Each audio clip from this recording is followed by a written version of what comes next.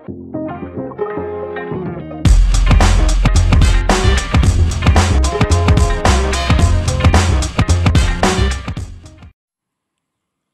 menjawab soal nomor 4 dengan judul Hukum Newton di mana diketahui massa ialah 60 kg dengan theta atau sudut 60 derajat dan kecepatan awal ialah 0 meter per sekon di mana koefisien geseknya ialah 0,08. Adapun yang ditanyakan pada soal ialah mencari percepatan. Di mana untuk menjawab soal ialah bahwa gaya berat menggunakan persamaan W sama dengan massa dikali percepatan gravitasi dikali sin theta. Kemudian gaya gesek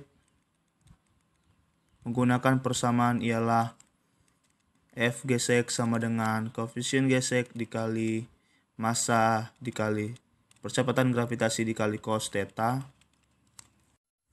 Langkah selanjutnya ialah meninjau gaya-gaya yang bekerja, di mana menggunakan persamaan ialah sigma F sama dengan massa dikali percepatan, di mana sigma F ialah W sin theta dikurang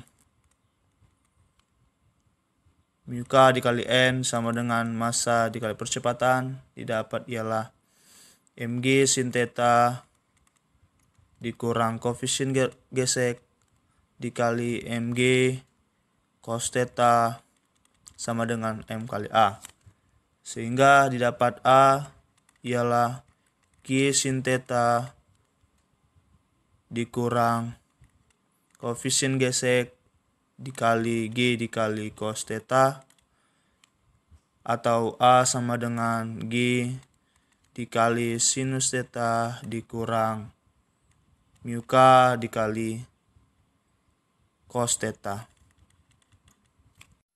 Sehingga dimasukkan nilai pada rumus didapat A sama dengan 10 dikali sinus 60 dikurang 0,08 cos 60, sehingga didapat A sama dengan 10 dikali setengah akar 3 dikurang 0,08 dikali setengah, didapat ialah A sama dengan 5 akar 3 dikurang 0,4